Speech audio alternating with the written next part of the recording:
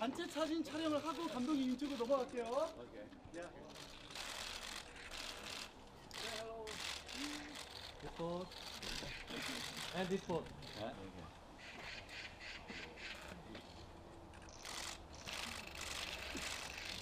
Professional sports, the first that you want to kind of communicate is that you have goals. And the goal is, as the gentleman said in the beginning, is to win something. So the next competition we play is the Asian Cup, to win the Asian Cup. And the second time then, in the same moment, you want them to enjoy what they're doing. You want them to have fun. They want them to have a smile in their face when they play football. And I think when you are positive, when you have confidence, then you can achieve also those goals.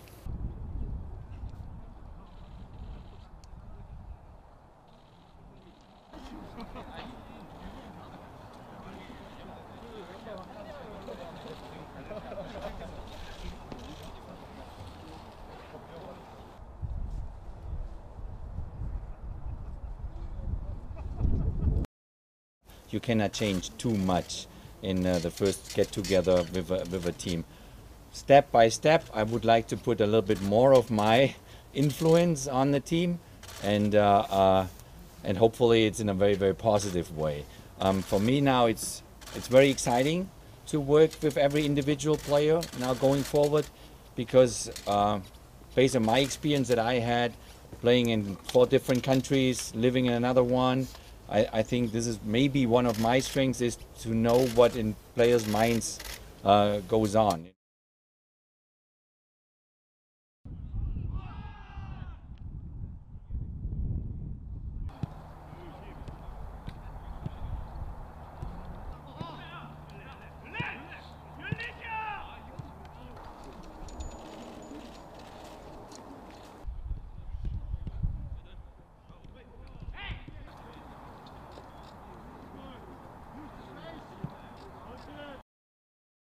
Every training session is important, not today, because today it's very light because they're coming from their clubs. It's regeneration training, recovery training. Tomorrow it's easy, but then from Wednesday on, I hope to see certain elements in the